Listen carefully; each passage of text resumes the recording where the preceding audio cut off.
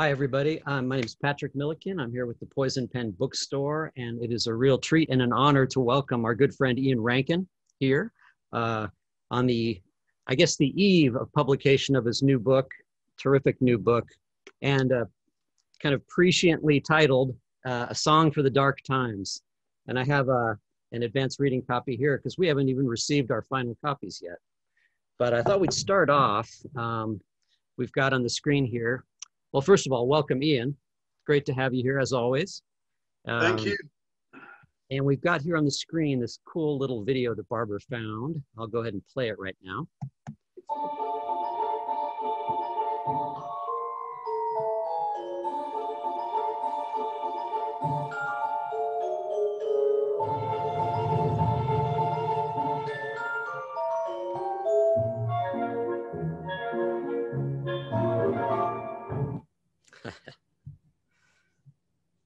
Were you able to see any of that, Ian? No, man, I can't see anything. I can see me and I can see you. All right. I'm not the most technologically able person, you know. I still have to put some coal into the back of my computer in the morning. Well, let's see. Can you see that image? Oh, yeah, there you go. I can see that. So I thought Barbara said you might start by just describing some of these photos that you shared with us. So what are we looking at? I mean, you know, lockdown came to Edinburgh just as I was starting the second draft of the book. So it was perfect timing in a way because I had nothing to do except write. But we were allowed 1 hour's exercise outside per day. And the streets of Edinburgh were completely empty. So this is walking up to the castle. And normally in the summer, that would be absolutely packed out with tourists and visitors. You wouldn't be able to see the castle for people. And also they would be starting to think about building the scaffolding because that's also the site of the Edinburgh Tattoo, which happens every August, which is a big military kind of shindig, come jamboree, come parade. And if you live up that part of town, normally all you can see from your windows is scaffolding up to the height of the castle. So it was very strange to be able to walk up to the castle, nobody there, look down into Princess Street, nobody there, and then just walk home again. All right, let's see here. How about this one? Okay, can you see that one? No, I've still got the same one. Maybe I shall I click see all photos? What would happen if I clicked see all photos? Let's see here. Let me try this again. Here we go. How about now? Oh, yeah.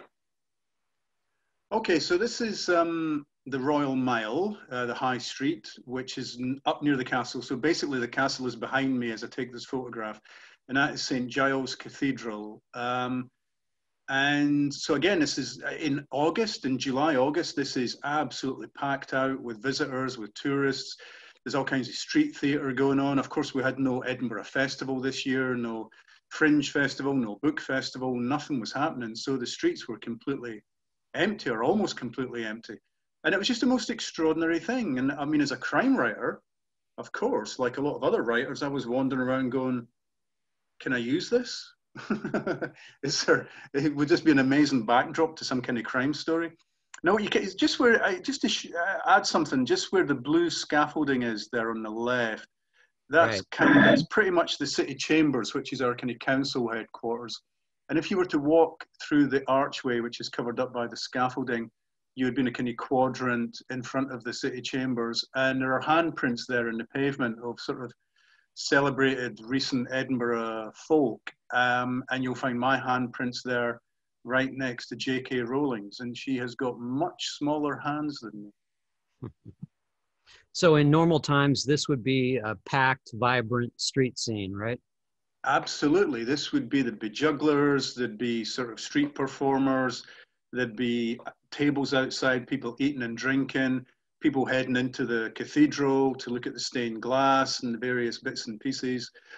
Just behind the cathedral on the right-hand side are the law courts, so lots of lawyers and judges would be going in and out of there.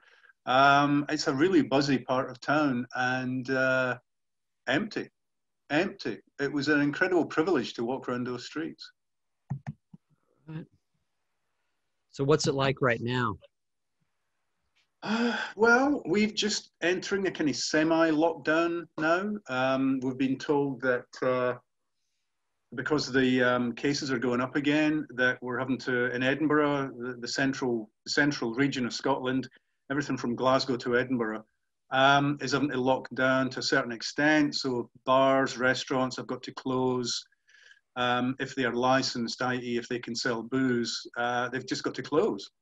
And some of the bars, some of my favourite bars in Edinburgh had literally just reopened, haven't been closed since March. And they'd spent a fortune on PPE, everybody wearing visors, everybody getting tracked and traced, lots of kind of plastic shielding going up in the bar so that you're not sitting next to anybody. There's a kind of barrier between you and them. Then they'd all gone and bought their new barrels of beer and stuff and got them all set up, open for business. And a week later, they were told to close again.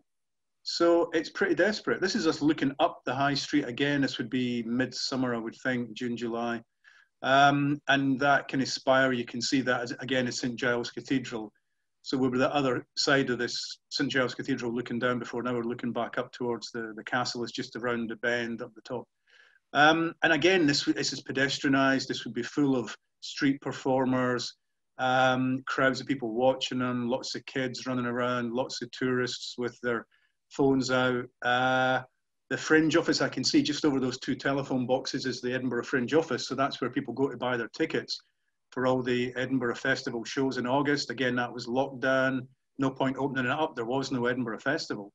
So, we went from a city that normally in the summer doubles in population to a city where you just didn't see anybody. And all the students had gone home. There were no students. There were no tourists. All the hotels were locked up. It was a ghost town, man. It was a ghost town. I live in an apartment block, and in my apartment block, I swear, my wife and I were the only people there, because it's a mixture of Airbnb and overseas students, and no overseas students were there, and no Airbnbs were allowed to operate. So, are these buildings kind of along the left side of the screen there? Would they be what you call tenement yeah, buildings? those are tenements. So at ground level, it's shops, stores. And then 1, 2, 3, 4, the 4 levels above would be, sometimes it can be offices, but mostly it's apartments. And they'll be rented, they'll be owner occupied, or they'll be Airbnbs. And the right-hand side, again, is looking up towards the city chambers, and those are all council buildings. So that's where you go to pay parking fines and stuff like that, is on the right-hand side. And these, the street, as you're looking at it there, I made a mistake in the first Rebus novel. I called those cobbles. I thought those were cobbles, Cobbles. They're not. In Scotland, they're known as setts, Setts. So they're kind of rectangular. They're not rounded stones. They're kind of rectangular bricks. So I made a mistake in the first book. So I never made that mistake again because I got told off. Now we are at the foot of the mound. The mound is a road that links the high street where we were previously in the photographs, coming down the steep street towards Princes Street, which is the main shopping street in Edinburgh. And it's got an interesting history of the mound, because there used to be, what we're looking at is called the Old Town. The Old Town is the original medieval city. And then late 18th century, because it was becoming disreputable and unsanitary and overcrowded, they built the new town, which is kind of where I'm standing taking this photograph. Princes Street and everything to the north of that is the new town. And it was linked by things like the mound. And the mound was basically just a mound of rubble that they had dug up while they were constructing the new town. And they just put the rubble down and sort of made this link between the new town and the old town. And again, this is usually very busy with traffic. I can see one person maybe walking or on a bike, I'm not sure. To the right of the picture where the trees are is Princes Street Gardens, which was a loch, like a lake, until it was drained and turned into gardens. And just looking over it to the right, you can't see it, but the castle is right there. Above what we're looking at directly with the two towers, that is the headquarters of the Church of Scotland, which is our Presbyterian church, our Protestant church, separate from the Church of England. We've got our own kind of Protestant religion in Scotland. And then behind the kind of barricades on the left, those are up, those white boards are up because there's a lot of work getting done to that building. That is the National Gallery. So the Scottish National Gallery, which has our national collection of paintings up to and including the early 20th century. Free to go inside. And again, that was closed during the lockdown. You couldn't go in. They've reopened now, but you have to book a slot. Everything's becoming difficult, man. Everything's difficult. You know, you want to go for a meal, you have to book a slot. You want to go and look at art, you have to book a slot. Yeah, the library. If you want to go to the library, you've got to book a slot and then go at a certain time, and you're only allowed 45 minutes to go in and get your books and get out again.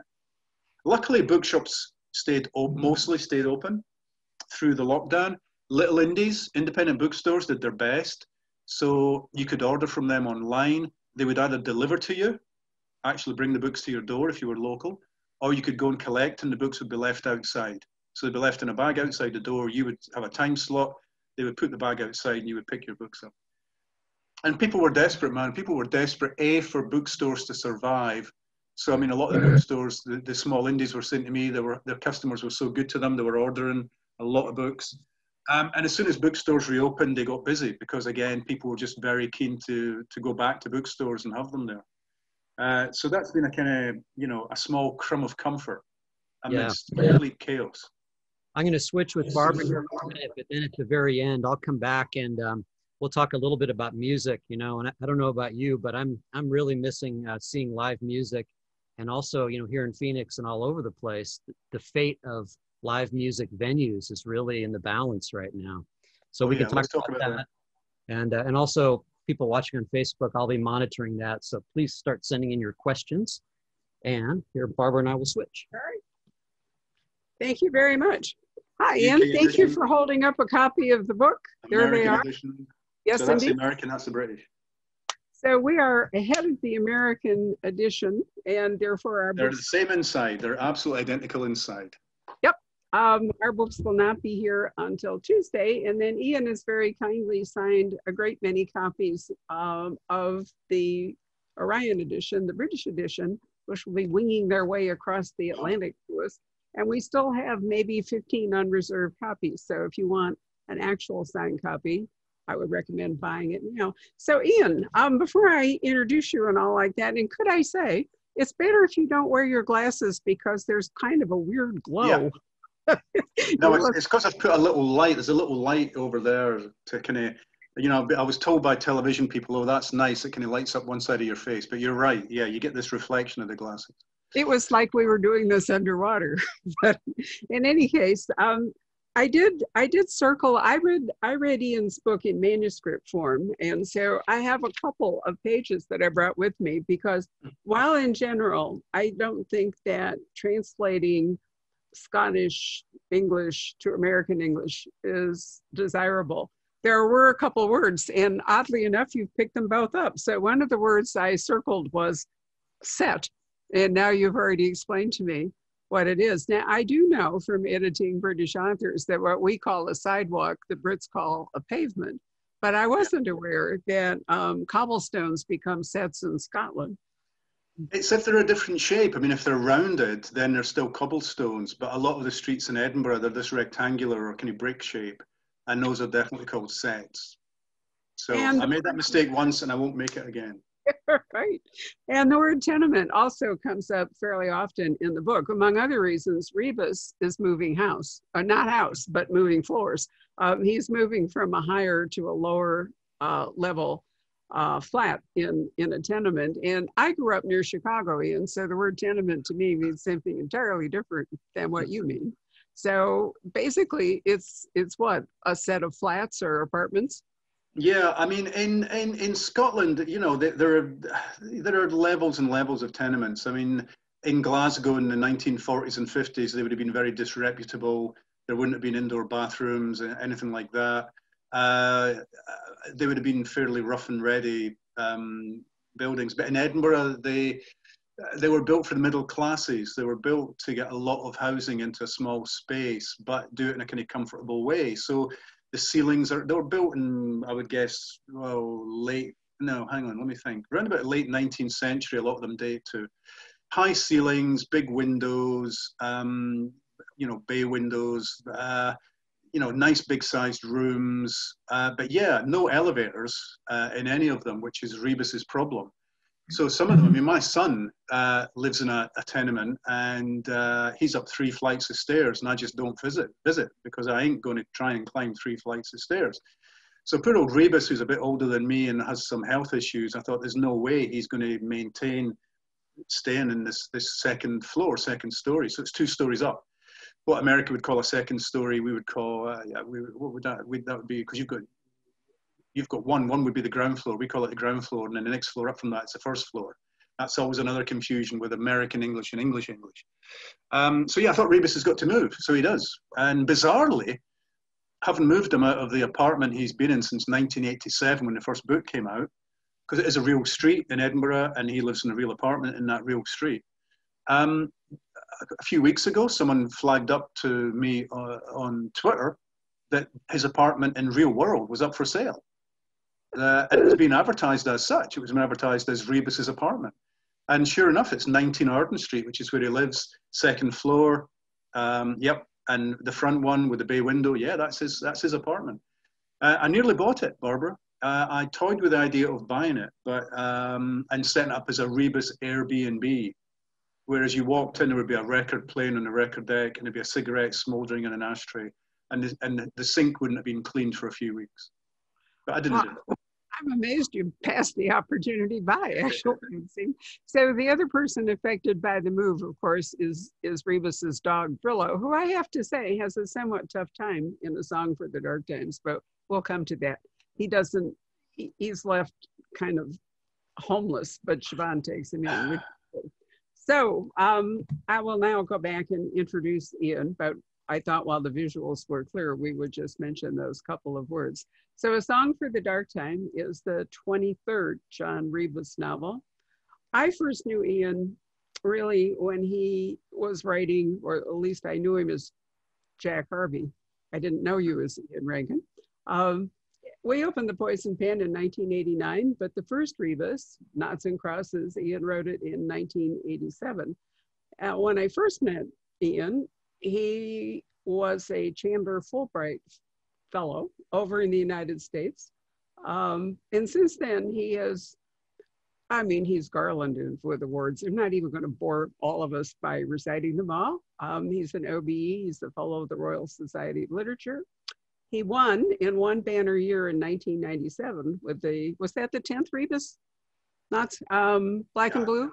8th or 9th. I think, well, in any case, 10 years after Knots and Crosses and Black and Blue published, Ian won the Crime Writer Association's Gold Dagger for Best Novel of the Year. That's the British award. And the Mystery Writers of America's Edgar Allan Poe Award for Best Crime Novel. That's the American award. And then in 2005, he won the Diamond Dagger Award. And then, as I say, it just goes on endlessly. So, yay. It's a long way from Jack Harvey, you know. We've been together almost the entire time. Yeah, I know. I mean, one of the pleasing things about this book is that it's had a great reception. I mean, fans have been going onto Twitter and saying to me that they think it's, you know, if not the best Rebus, certainly up there as one of the best Rebuses, or one of the ones they've enjoyed most. So that's absolutely thrilling to think that after, you know, Lord, yeah, you know, 30 years in this game and having written so many books about this guy, that people are still getting a real kick out of reading them. I mean, I got a kick out of writing this book. I was lucky in a way. I mean, I was lucky in several ways. Number one, I made a decision early on the book would be set not in the summer of 2020, but the summer of 2019. So COVID did not have to come into the book. It would have been a very different book if Rebus had been locked down. And number two, I got the research done. Almost all of the research was done just before the lockdown. The first draft of the book was finished in January. In February, I headed up north. Rebus takes a drive up to the very far north of Scotland, up to the wilds, where his daughter lives because her partner has gone missing and he wants to help or hinder the investigation. And I took that drive and I looked around and I found a village that I thought would suit could be the base for the story and such like. And then I came back to Edinburgh and lockdown hit us pretty much straight away. So I was very lucky that I'd managed to do the bulk of the research. I hadn't quite done all the research. There's one thing that I couldn't research, and that was, there's a scene near the end of the book, no spoilers, but there's a scene near the end of the book that involves a car rental desk at Edinburgh Airport and where the car rental cars are kept. I couldn't go to the airport to check that because we were in complete lockdown by then. I wasn't allowed to go more than 5 miles from home, and Edinburgh Airport is 10 miles from my apartment. So that had to be fictitious. That had to be me using my imagination. Everything else in the book is true. You know, I doubt very much that anyone is going to call you on inaccuracies at the Hertz rental car there. But there are three things that I particularly loved about this book. One is, and we showed you those photos, is that one of the investigations, in fact, takes place in Edinburgh. A young Saudi is found killed in a very unlikely place. So we're anchored there, and that brings Malcolm Fox over from Gartosh because there might be, did I pronounce that right? Gartosh. Yeah, because there might be diplomatic considerations and so forth. So that sets up Siobhan and Malcolm to duke things out and other people. The other is that Rebus is not in Edinburgh and is clashing with the investigators up in the village that you mentioned, which we'll talk about. But the third, which was a complete surprise to me, although I don't know why, I'd never even thought of it, was the fact that Northern Scotland had World War II internment camps.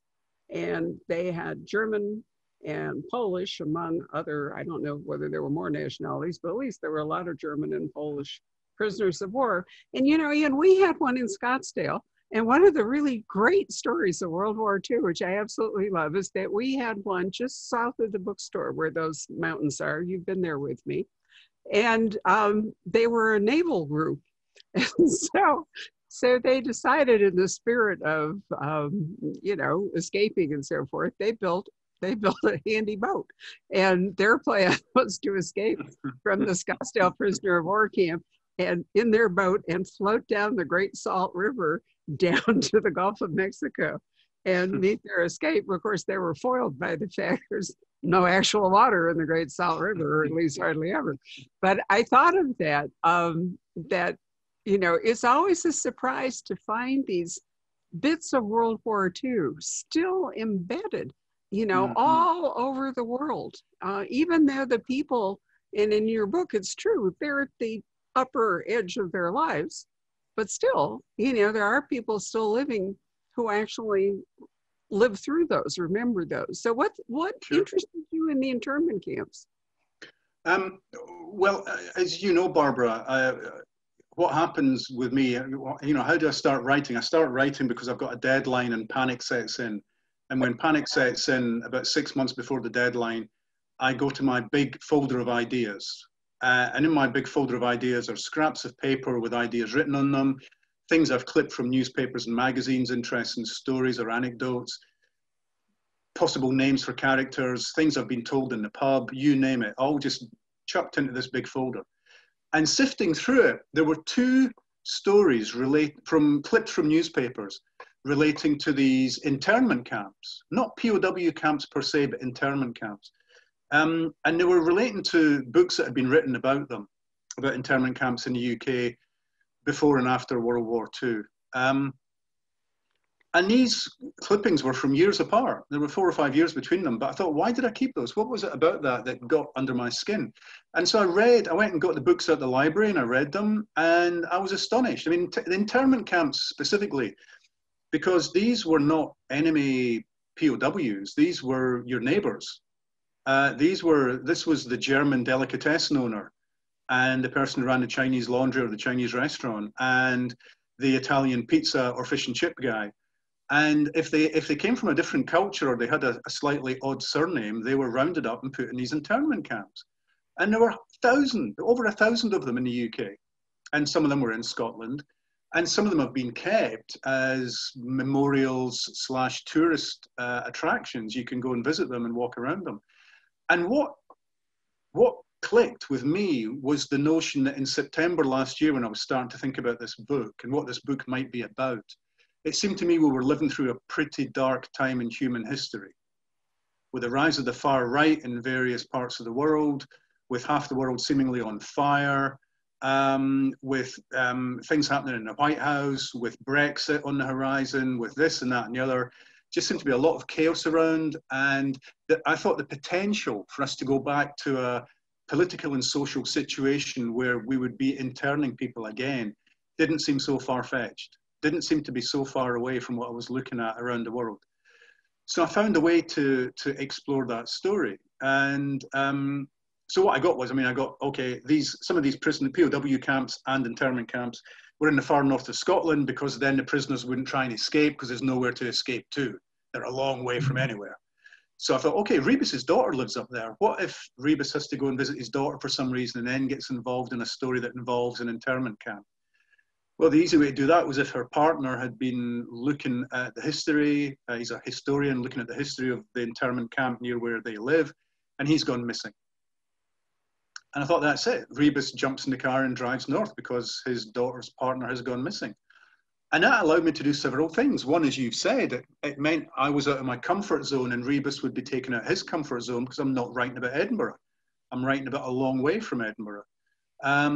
And Rebus is going to a place that he doesn't know, where nobody knows him. He's not a cop anymore. And in fact, the local cops say, look, you're a father. You cannot be a detective here. You've got to be a father. And that was the interesting moral part of the story for me, the internalized moral part, was, is Rebus going to be a detective or a father?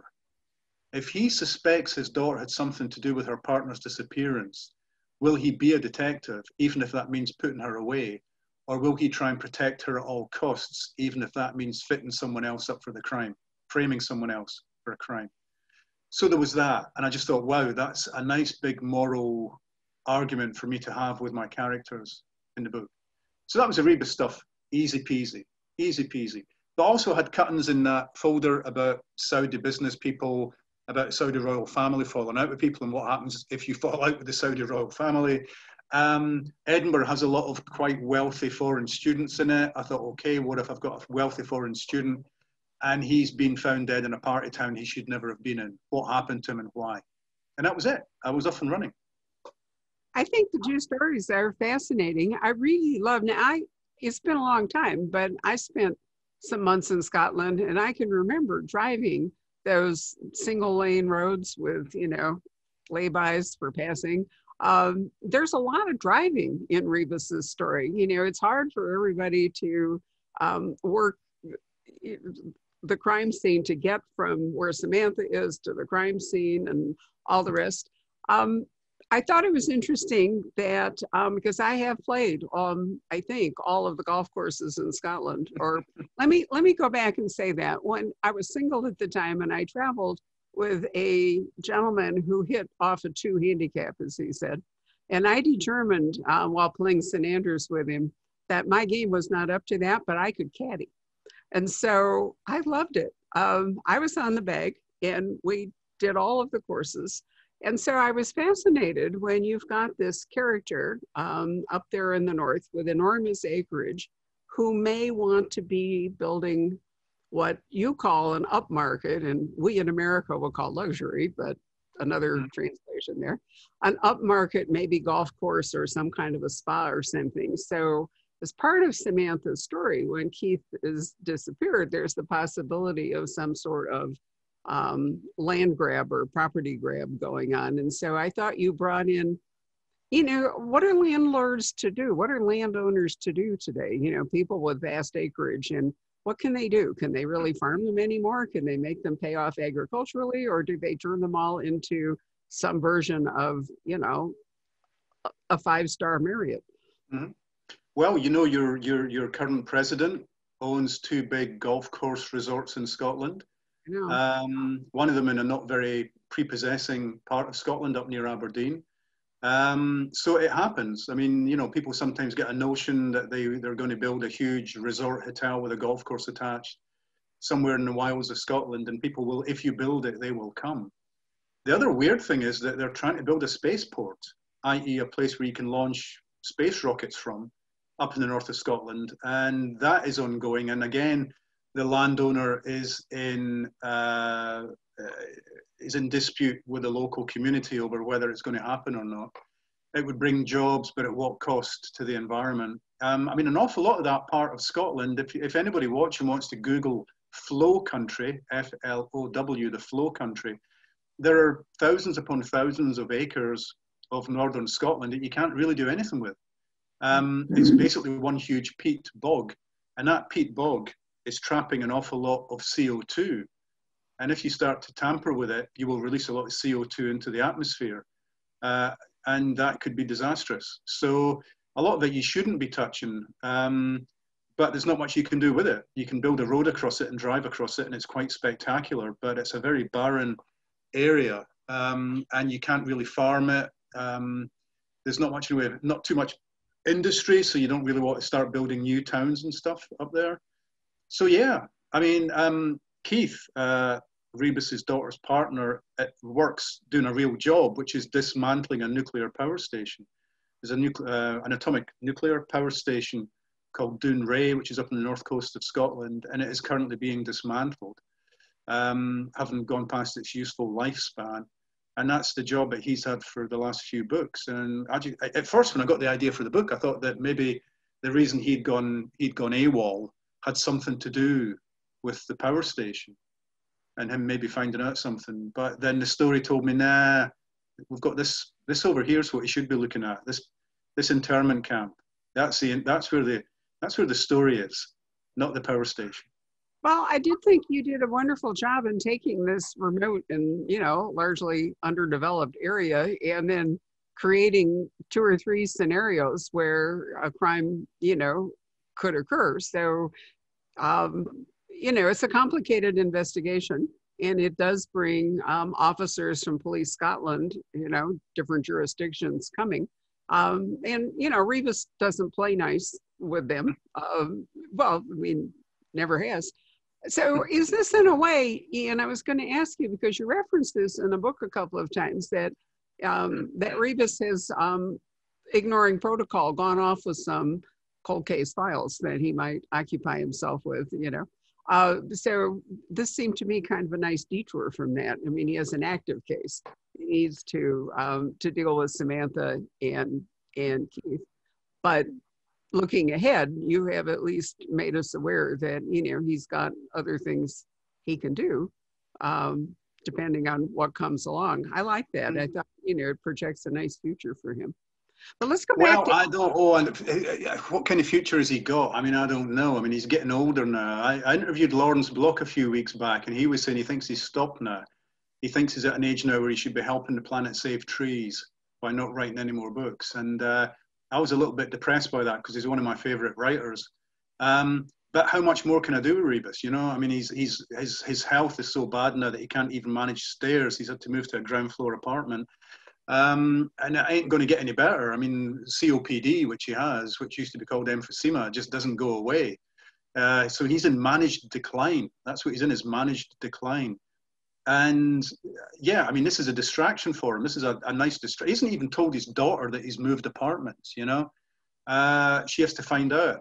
And she's so annoyed with him that he keeps that to himself. He hasn't told her, because then he would have to explain why, and that would get her worried about his health. It's his thinking. So he's a complicated character, and I'm enjoying this part of his life. It's a very interesting part of his life for me to write about, and I'm getting a lot out of it, but I don't know how much more I can do with him. And just as we were talking earlier, and you were talking about this very wild part of Scotland, I think one of the influences might have been, fairly recently I read a couple of Jane Harper books, and I just loved the wilderness, that Australian wilderness. Because whenever I go to Australia to do a book tour or a literary festival, I'm always in the cities. There are a few big cities that are all around the periphery of Australia, the coast. But there's this huge interior that there's very little written about, very little explored in literature or elsewhere. And I just thought there's an awful lot of Scotland that hasn't been written about. The crime fiction, whether it's in the islands or the cities, doesn't really go much into the wilderness, and there is a lot of wilderness out there. So maybe the Jane Harper phenomenon was at the back of my mind when I took Rebus out of Edinburgh. Well, it might, and not. What I think you did in this book, though, you could continue, which is, although Rebus is actively working with Samantha, you have the heavy investigation in Edinburgh. That's all Siobhan and Malcolm and other people. So I don't know why Rebus couldn't be in his ground floor flat with Brillo restored to him and his files And the heavy lifting part is still being done by these other people, but he would be over there in a position of mentor. It isn't credible that he can be running around doing, enormous athletic things or wrestling guys to the ground or whatever. But, He definitely can't do that. But he's got a lifetime of, of knowledge and skill and a contrary personality, all those things that we really like about him. And so you could make him kind of the stationary center around which the more active people can operate. And that's what I really like about the Edinburgh investigation in this book. Yeah, I mean, he could be like Ironside. So he's kind of stuck in his apartment there with his dog, and Siobhan and Malcolm Fox go off and do all the legwork. Yeah. You know what? That was one of the nice things about the book for me, again, was getting Rebus away from Edinburgh meant the Edinburgh investigation was Siobhan Clarke and Malcolm Fox. And we got to see them working together and against each other.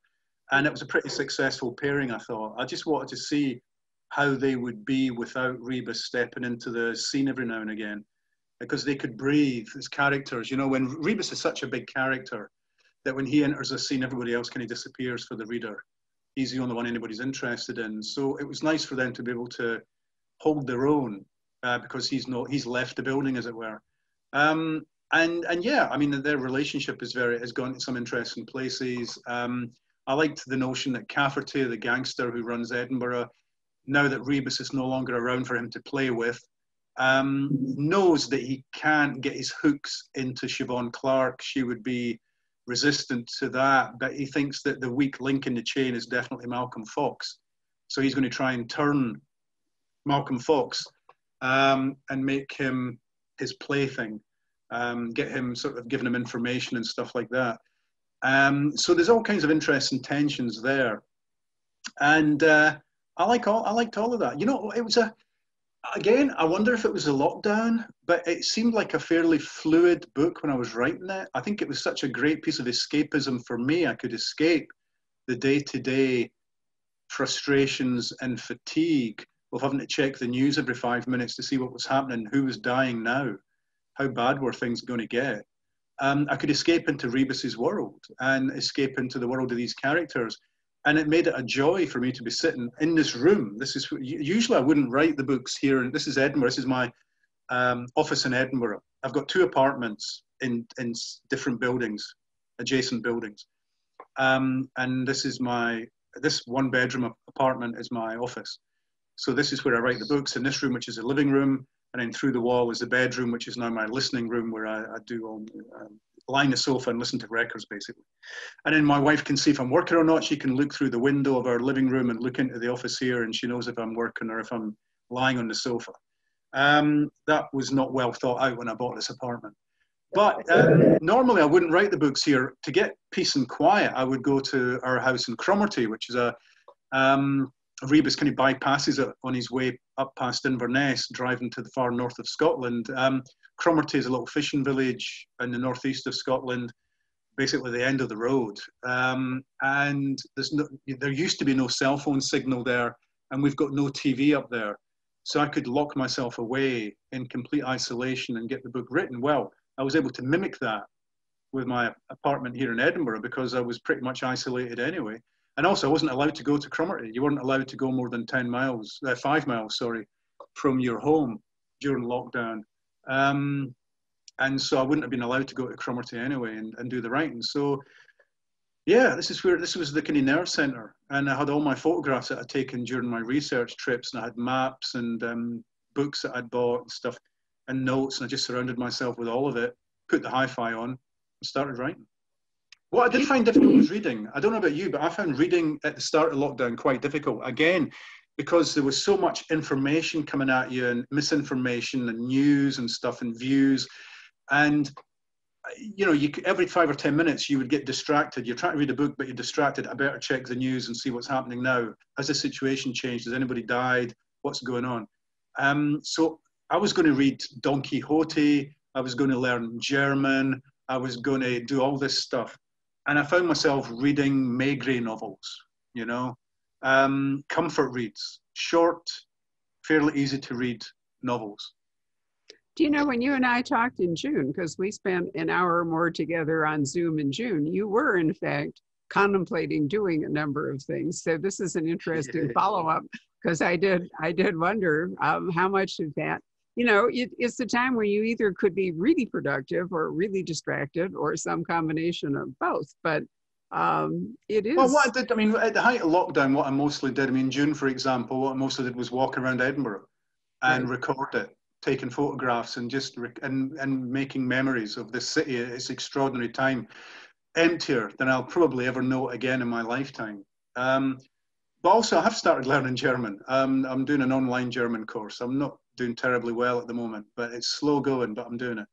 And we got our bicycles out and we started cycling, which I hadn't done in donkey's years, hadn't cycled in years.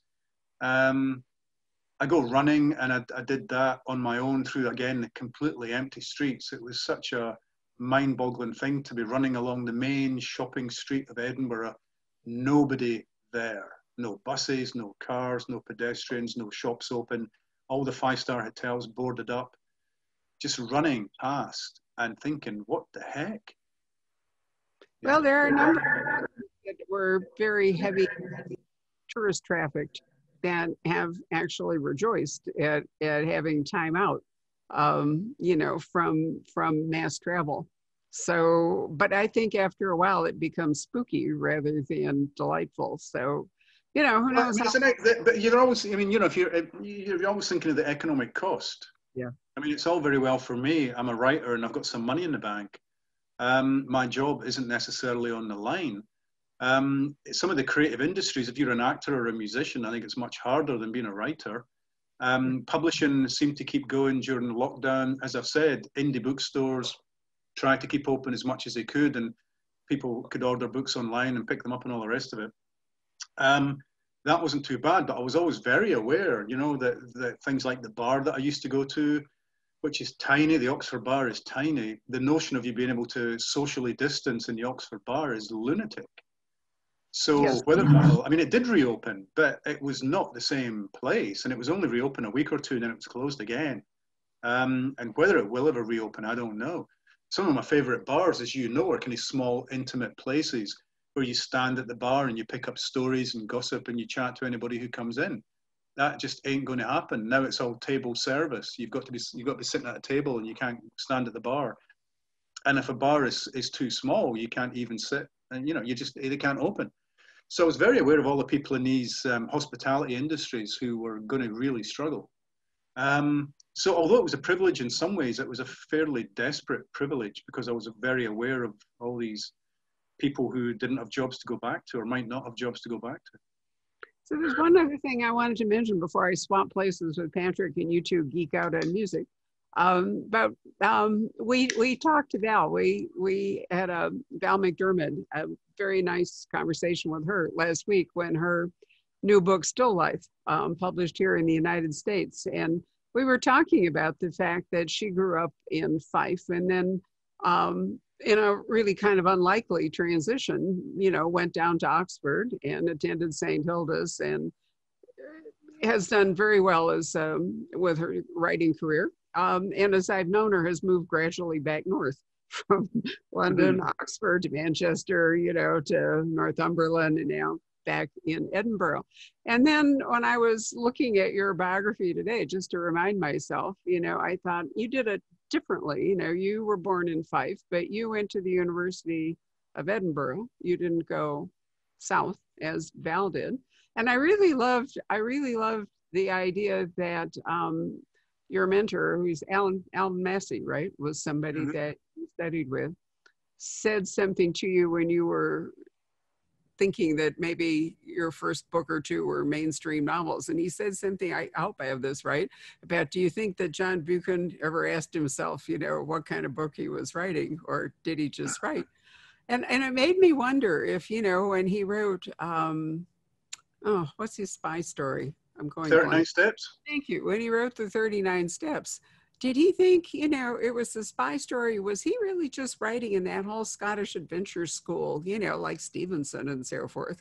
I mean, now we think of the 39 Steps if we want to place it as a spy story, but I don't think he was thinking of it that way. I think he was just writing a grand adventure in that kind of wonderful Scottish tradition. So, don't you think your books are really kind of the same? I mean, you know, I don't like categorizing books. And even though we started as a crime bookstore, we haven't really been a crime bookstore for years and years and years. You know, we do all sorts of things. I don't really think of you in a very narrow sense a crime novelist. I think of you as a novelist. And you've written other books besides Rebus, quite a few, and short stories. So what do you think? Well, yeah, I mean, to go back to John Buchan, I mean, he is an adventure writer. He's writing adventurous stories. In much, I would say, in the tradition of Robert Louis Stevenson, if you go back and read Stevenson's Kidnapped, it's a proper adventure story. And although sometimes we think of it as a children's adventure story, it's really not. I mean, it's got lots of real history in it, and real places in it as well. And the same with Buchan, that he takes on a kind of real trip around the UK. Yeah, I don't know. I mean, when I started off in this business, unlike most crime writers, I didn't read crime fiction. I tried it when I was younger. My sister was a big fan of Agatha Christie, but I couldn't really get into Agatha Christie. And I left it at that. And I came back, I guess, because I loved the American novel, and I loved American movies, American crime movies. And that kind of brought me to the American crime fiction, which is what I read really before I read much in the way of British crime fiction.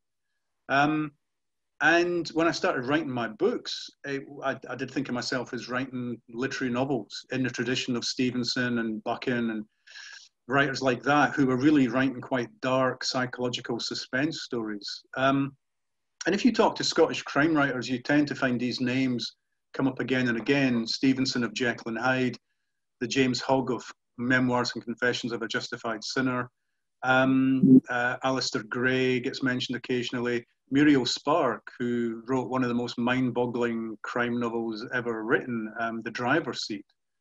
A short, sharp shock of a book, which was a big influence on me. All these writers are writing psychological suspense stories that are about human nature, about what makes good people do bad, about moral questions and moral ambiguities. The one character you get a lot of in Scottish literature, all of these writers I've mentioned use it, is the doppelganger.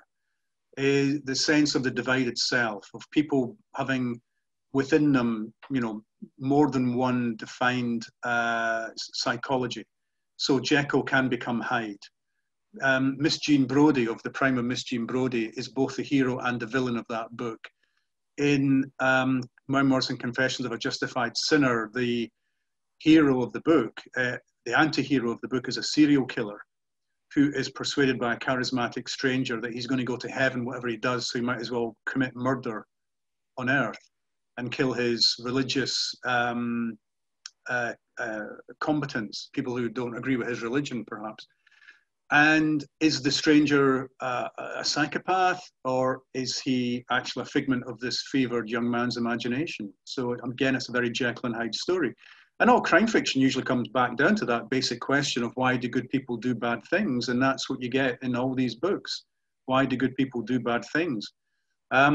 So yeah, I think that is definitely the tradition I'm writing from, rather than the tradition of Marjorie Allingham and Dorothy L. Sayers.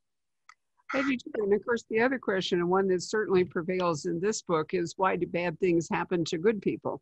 So, you know, it's the other side of the coin.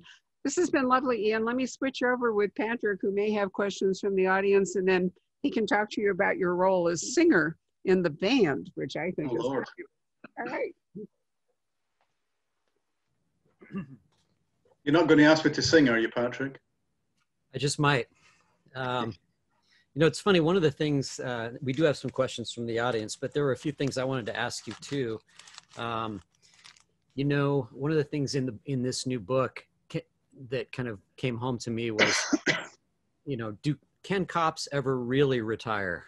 You know, you and actually Michael Connelly's Harry Bosch are somewhat in the same stage in their lives, and he faces some of those same challenges. You know, how can I really retire? Is it possible for somebody like me? You know, it's really interesting. I mean, whenever I hook up with Michael Connelly, which isn't nearly often enough, you know, we've known each other since pretty much the start of our careers. And it's been interesting how, without us discussing it, our characters have gone in very similar, they come from very similar places. They're both ex-army, for example. And then they retired, and they worked cold cases and have gone back into the police and retired again. So without us ever really discussing it beforehand, we've taken our characters on kind of similar journeys, I suppose. Yeah, I mean, do they retire? I don't know. I hang out with a few retired beat cops, not detectives so much, but beat cops. And they're retired, they're long retired, but when they get together, they tell the same stories. They tell stories about the job, and they Right. never get tired of telling stories about the job. It's like the job hasn't left them, or the job can't leave them. Now, none of them work as private investigators or anything. They usually work in bars, if they work at all, or they work as taxi drivers, cab drivers, or something. But I get a fund of stories from them. And I really missed that in lockdown because we're not sitting in bars and I'm not writing down all these great stories that I'm getting. Right. Now, let's see. I'll ask you a couple of these questions. Kathy asks, let's see here. Well, hold on a second. I got the wrong one queued up. Deborah Crombie's watching. And hey, Deborah. Yeah, and she says that she lived in Montgomery Street near Leith Walk. And she says, I think that is near Siobhan's flat. Is that right? Really close. Yeah. What's going on? Yeah, Donna asks, how's the progress of the TV adaptation on Rebus going? And will Ken Scott be back? Oh, God. Oh, geez. We have this discussion. There's a big newspaper here, the London Sunday Times, and people keep writing letters into it, to the TV pages saying, hey, when's Rebus going to be back on TV? And Ken Stott is the only Rebus, and John Hannah was the only Rebus. And this discussion is ongoing. The TV companies have had a 2-hour pilot script written by a really great screenwriter that would bring Rebus back. They've had it for over a year, and they've not greenlit it yet. I don't know what is happening. COVID hasn't helped anybody to make any decisions. But it's out of my hands. It's sitting in what's called development hell as we wait for somebody to make a decision. There's been a stage adaptation, well, not an adaptation. I wrote a new Rebus play for the stage a couple of years ago, and that was such a big hit that I was asked to do another one. So before lockdown, me and a playwright I was working with came up with a decent script for a new Rebus stage play. But again, with the lockdown, that's all being put on the back burner at the moment. We're waiting to see what happens with that. I'll tell you what did happen during lockdown was that I got a new actor to play Rebus. I was asked by the National Theatre of Scotland if I would consider writing a short play about COVID and lockdown and everything else. And I'd been getting asked by people, what would Rebus be doing in the lockdown? Because obviously he's going to have to self-isolate because he's got health issues. So this allowed me to do a little 10-minute monologue of Rebus telling us how he's getting on with lockdown. And National Theatre of Scotland said, we love it. And oh, hey, Brian Cox has agreed to play Rebus. So Brian Cox, currently having a huge hit with Succession, Dundee-born actor, Barry Scots. So he was in lockdown himself in a cabin in upper state New York. And he turned the cabin into a kitchen in Edinburgh. And he played Rebus. And he even went and bought some dog food because Rebus has a dog. And Brian Cox does not have a dog, but he went and dressed the set. He got whiskey and he got a map of Edinburgh and he got some dog food and stuff. And he did it. And you can see it online, hopefully, even in the States. I think you can see it online if you go to YouTube and you try looking up Rebus Lockdown Blues. Wow. Lockdown Blues. And you should get this 10-minute thing, which was a lot of fun. And the stage that Rebus is at in his life now, he's not Ken Stott and he's not John Hannah. He's round about Brian Cox's age, and he's going through what Brian Cox is going through health-wise. Didn't you say once that, and James Bond figures into this new book in kind of a tangential way, but didn't you say once that Sean Connery had approached you and said, if I was 20 years younger, or something like that? Yeah, Sean Connery is a big fan of the books, and he was in Edinburgh visiting one time, and he wanted to meet up, so I went to the house he was living in and met him, and he said if he'd been younger, he would have jumped at the chance to play Rebus.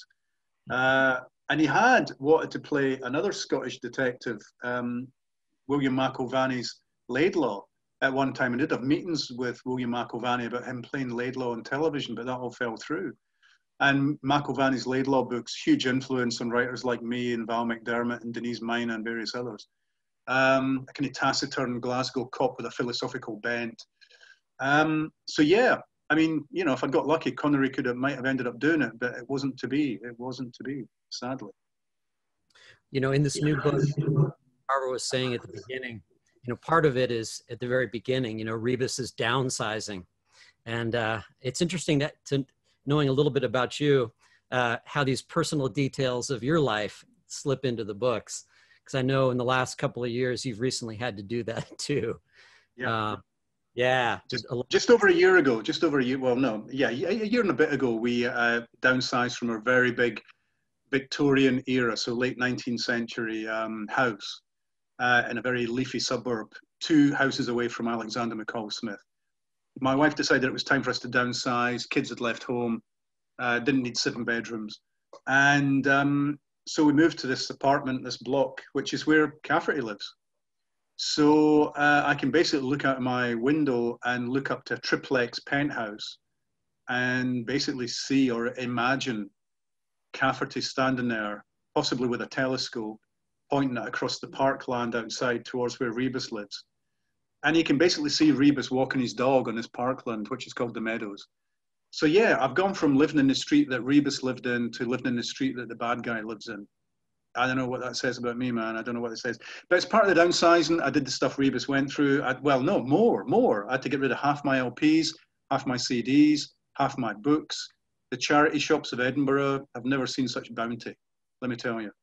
And yeah, and a lot of furniture had to go. And I was very lucky. The National Library of Scotland took my archive. So they took 25, 30 boxes, big boxes of manuscripts, ideas for projects that never worked, rejection letters, correspondence. I'm the last generation of writers who corresponded, who wrote letters to each other. So there's letters from P.D. James, Reginald Hill, William McIlvanney, Ruth Rendell, Colin Dexter, Lawrence Block, Ian Banks, my dear departed friend. Sadly, a lot of these people are no longer with us. And all that remains is their side of the correspondence, because of course I didn't keep copies of my side of the correspondence. So I've only got their letters, not mine. Did you correspond with Muriel Spark? I did not. When I was doing my PhD on Muriel Spark back in the mid-80s, Alan Massey, who Barbara mentioned, who was my mentor at university, he was a published writer who was a creative writer at the university. He gave me Muriel Spark's address in Rome, but I was too scared to write to her. So I only ever met her once. She came to Edinburgh the year before she died to give a talk, and I went along and was able to meet her afterwards with my 2 big shopping bags of her first editions. And she was very tired and not very well, so she just signed, I got her to sign 1 for me. She signed 1 book for me.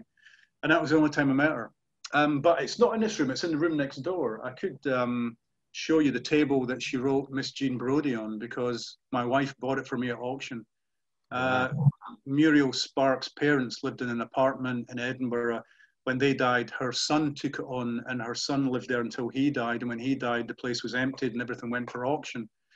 And my wife went and bid on this small coffee table, occasional table, which was the only real table in the place that Muriel could have written the first draft of the book on when she was living in Edinburgh with her parents, because she visited Edinburgh and stayed with them while she was doing the research and starting to write the Prime of Miss Jean Brodie. Wow.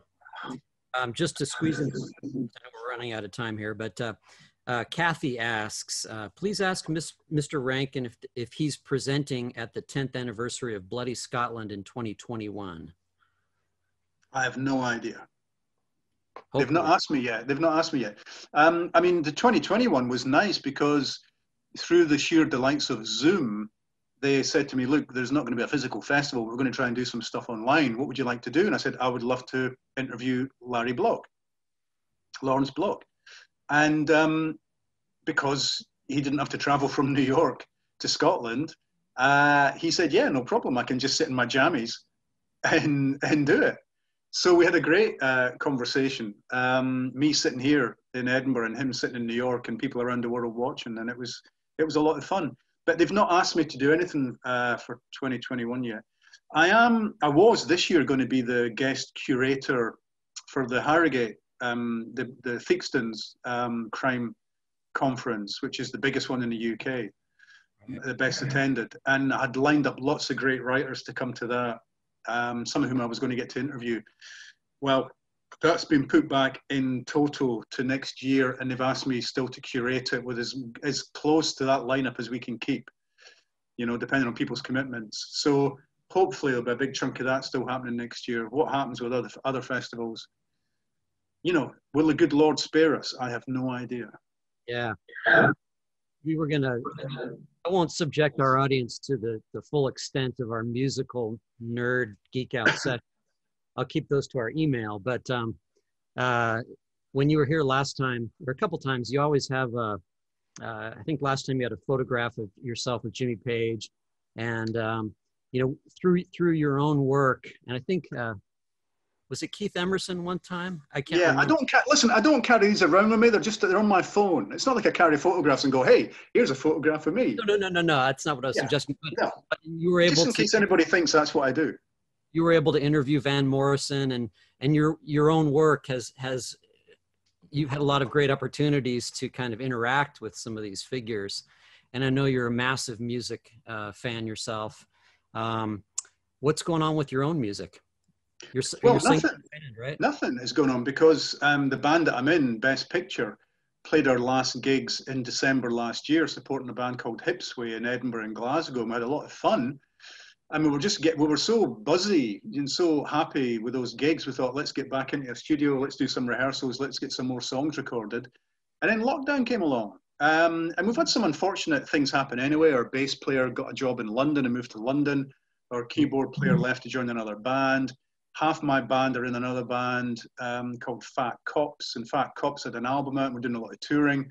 So basically just me and a drummer were left while they were off touring. So we couldn't do any rehearsals at all. And since COVID came along, we've had no rehearsals.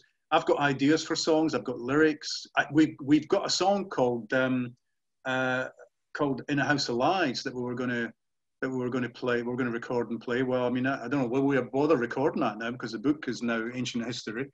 A friend of mine, a musician called Dean Owens, has just done a song called A Song for the Dark Times. And he's put that up on YouTube and what's it called, Band Camp and stuff like that. You can go and listen to his song. And I did a gig with him in February. We did a Johnny Cash convention in Fife. Long story, won't bore you with it. But as part of that, I said, oh, my next book is going to be called A Song for the Dark Times. And he went, what a great idea for a song. And A Song for the Dark Times, I should say there is a playlist because it's called that because Siobhan makes a CD, burns a CD for Rebus, and it's the only CD he has in his car when he heads up north. So we get a lot of the tunes that she's recorded for him on this CD. We've done a playlist and we've put it on, I think, Spotify. So if anybody wants to go to Spotify and look for A Song for the Dark Times, they should be able to find a playlist there somewhere. I had a lot of fun doing that, as you would imagine. What kind of stuff is on there? Stuff he knows and stuff that he wouldn't know. So, hang on.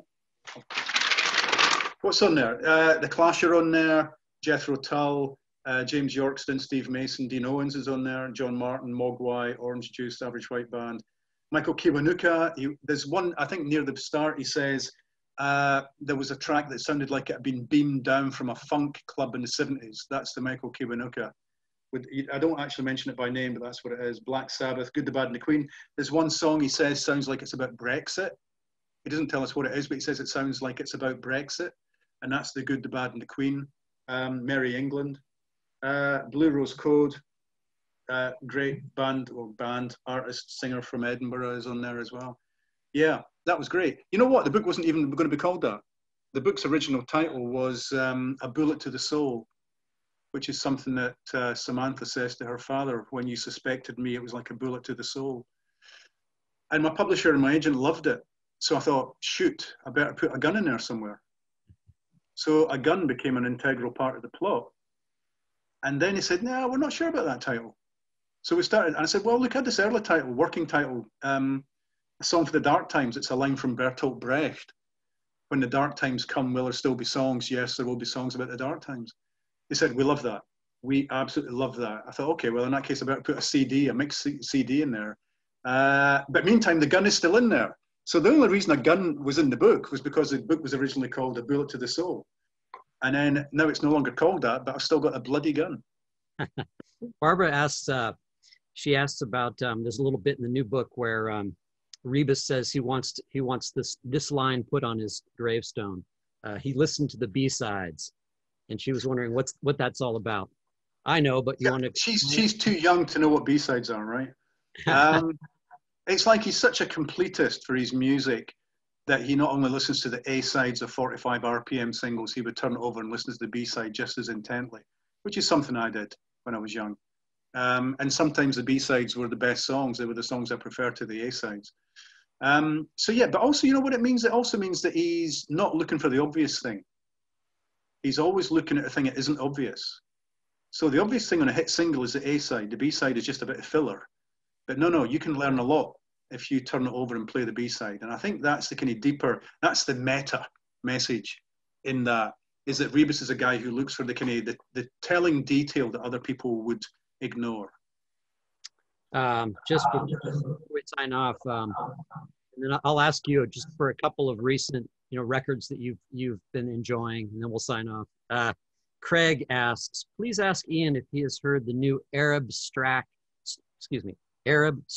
track, Turning of Our Bones. It sounds like something Siobhan might like. Yeah, I think Siobhan would be an Arab strap fan. This is a Scottish band, basically spoken word with guitar. And the spoken word is mostly ridiculously filthy songs about teenagers having relationships and stuff, and taking drugs and drinking too much and all the rest of it. Disreputable man who sings it, Aidan Muffet. Anyway, it's a fantastic song. He's a great lyricist. He's an amazing lyricist. It is just coming out now as a physical product. I mean, at the moment, all you can do is hear it online, but there is a physical 45 RPM single coming out. I've got my order in for that. I've not been sent it yet, but I've got an order in for that. So yeah, I think yeah, Siobhan would be. She loves Mogwai, and she probably would love Arab Strap as well. What I've been listening to recently, I've been listening to the new Sparks album, which is absolutely fantastic. I bought far too much stuff in Record Store Day, but I better not mention it, or my wife might find out. What else? The American band that's been around forever, since the 70s. Sparks. Which band? Sparks, yeah, Sparks. They're absolutely fantastic. They're the band the Beatles could have been. I didn't know they were together. Oh, come on. No, they're making better albums than ever, man. Their last two albums have been absolutely knocked dead. I mean, every track is a classic. And they're funny. The lyrics are funny. Hippopotamus. Try and listen to the title track of their, not the new album, but the one before it, Hippopotamus. And just, the lyrics are hilarious. You'll love it, honestly. Take my word for it. And musically, they're as fresh sounding as ever. So, yeah, you've got to listen to Sparks. What else have I listened to? The Michael Kiwanuka album, which just won a big prize here, is a fantastic album. Kind of 21st Century Soul album. Oh geez, I mean, just, Dean Owens, my friend Dean Owens, has been doing some good stuff recently. There's a guy called Erland Cooper. We're going to talk, we've not got time, we're going to talk about gigs now, much we miss live gigs. Last night there was a gig from the Barbican, which is a huge venue in London, and they streamed it. You could pay and you could watch it streamed, and it was this guy Erland, E-R-L-A-N-D, Erland Cooper. And he's from Orkney, which is an island way up off the north coast of Scotland. And he does these really beautiful, almost Ennio Morricone soundscapes that involve the natural world, the sea, bird song, you name it. And he's got a lot of classical instruments in there and him playing piano and stuff. A little bit of spoken word, a little bit of poetry. And it was a gorgeous gig. I sat in my living room on this laptop and watched it, and it was just phenomenal. I do miss live music a lot. I miss playing it, and I miss going to it as well. And I think, live music is going to be one of the last things to come back from this. Because a sweaty venue where you're sort of rubbing shoulders with people you don't know and everybody's shouting at the tops of their voices and throwing beer around, that's not a safe environment for a virus. Yeah, I really worry about the venues too. I mean, we're losing a lot of them here in Phoenix and everywhere. Yeah, and the musicians, without the small venues, where do all the new musicians come from? It's desperate. And actors with theatres, struggling, no actors are getting a chance. Ah, geez, it just makes me depressed, man, which is why I love escaping into a good book. What am I reading just now? I'm reading this just now. Pine by Francine Toon, which just won the Best Scottish Crime Novel Award in the Bloody Scotland Crime Fiction Festival. Pine. It's just out here in softback, paperback, whatever you call it. It's creepy, very, very creepy. There's not a lot of crime in it so far, but it is insanely creepy. It's like the best Stephen King. Have you read the new David piece? I didn't even know there was a new David piece. It's not out here yet, but they've not sent me it. They've not sent me it. I mean, I get sent a ton of stuff. Is it really long? My heart sinks. Part of My that heart Tokyo, sinks. that Tokyo series. Oh yeah, yeah. I mean, you know, a long time before lockdown, I had dinner with J.K. Rowling. A bunch of us went out for a friend's birthday dinner, and I had dinner with J.K. Rowling. And apropos of not very much, I said, you know, as I get older, I like short novels. I like writing them, and I like reading them. And she looked at me and she said, "You're going to hate the next Cormoran Strike." 900 pages. 900. Yeah, 900 pages. Well, I suppose we should take this in for a landing, but it's been such a treat to talk to you as always. And Barbara, do you want to sign off too? No, Patrick gets to sign off. I didn't take it. One of these days, we'll do a private Zoom, Patrick, and I'll give you a little tour of the music room. I would love that. That would be fun. So maybe we can set that up soon. And think about anytime. The last time you turned, I went from Amandul and all that weird late 60s, 70s. And I asked Ian, what's next? And he said magma. Yep. And so you can ponder what's next past magma, and then we can start our email exchange. Wow. Okay. On that note. Take care, Ian. Yeah, thanks, folks. Take care. I love it.